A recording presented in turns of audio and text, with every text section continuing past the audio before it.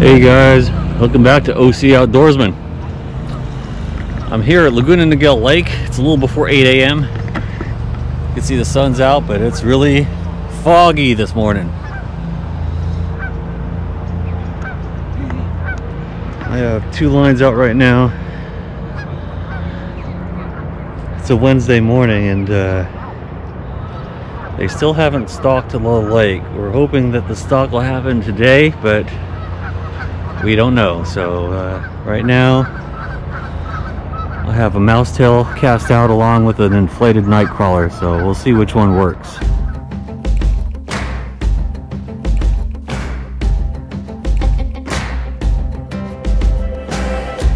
We all fall down, we get banged up, but the scars show what we're made of.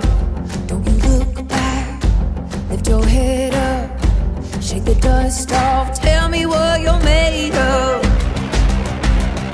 I can't hear you, I can't hear you. Breath in our lungs, beating our heart. Lift up your voice, you got something to say. It's a brand new day. It's a brand. After landing this fish, not much happened for over an hour, so I moved on. Here I'm right in front of the old concession stand and I spotted some boils underneath this bridge.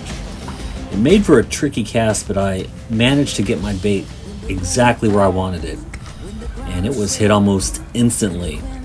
This is probably the biggest fish of the day, and I didn't have a net long enough to reach down into the water. As you can see, I'm elevated on this platform, so fortunately for me, I managed to walk the fish to the edge here, and the gentleman, the angler to my right, lent me his net, and here's a shot of this beautiful fish.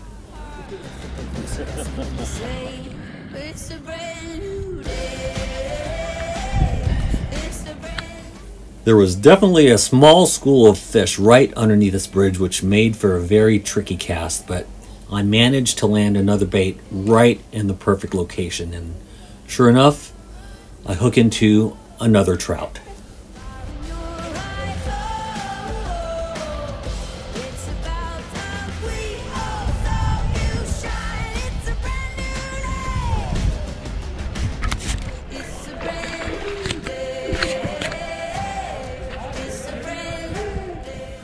Now I did bring a net with me, but it's the net that I use for my kayak, and it was not nearly long enough to reach down into the water from this height. So fortunately for me, another angler saw me fighting this fish, and he brought over his, you can see that long handled net, and he was able to grab that fish for me.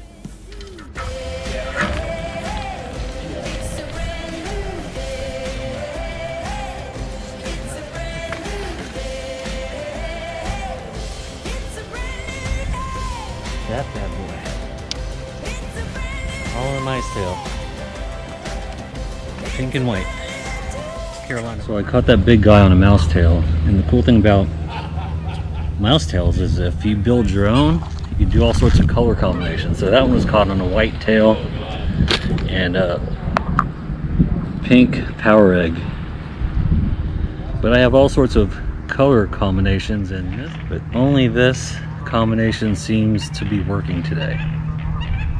Again, I'm going to dip it in garlic, bite on garlic, and I'm just using a split shot to set up this Carolina rig, and that seems to be the secret today.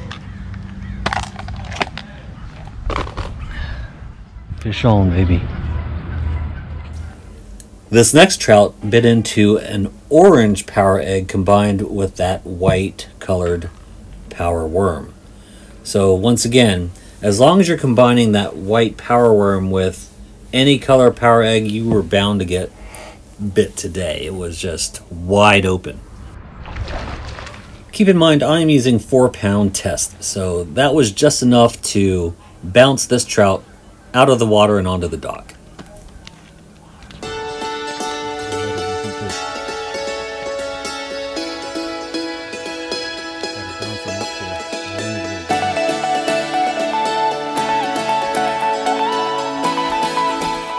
I'm gonna try white and a chartreuse head this time. After making so many of those awkward casts, I decided to move to the other side of the bridge where it was much easier to place my bait exactly where I knew the fish were. And every time I was getting bites. Here, a trout bit right into it and then spit the hook. It came right off. The power worm was all twisted on my hook. I had to straighten it back out. But then as soon as I recast it, I was hit almost immediately. Got him.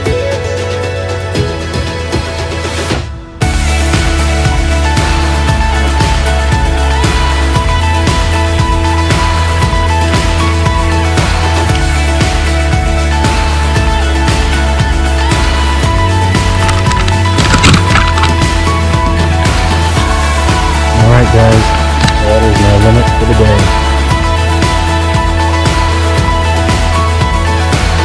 Oh man, way too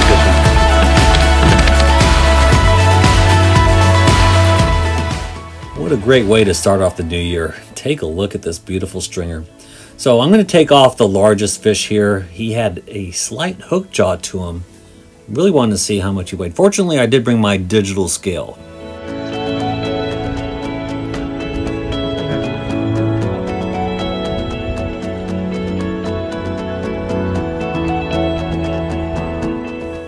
I'd forgotten to bring my reading glasses with me this morning, so it was a bit difficult to see, but this guy came in at just under 2 pounds, so decent fish for this lake.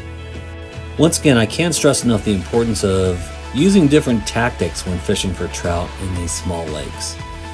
I started off the day using inflated night crawlers and different color combinations of mice tails. Eventually, I found that the white colored power worm worked best with any colored power egg. So once I discovered that formula, the rest was easy. I was able to get my limits relatively quickly right after that. This is the kind gentleman that helped me net my fish today. As you can see, he's very well prepared. He's a regular here. He has that giant net. So I ended up giving him 3 of my fish. I gave the other 2 to a nice couple right next to him. I'm hoping to continue this streak as I fish more freshwater tomorrow and the next day. So stay tuned. I will be posting more videos in the coming days. Thanks again for watching, and please give this video a thumbs up. Look at this one. That's a nice one. It's got a little hook jaw. Look at that. Yeah.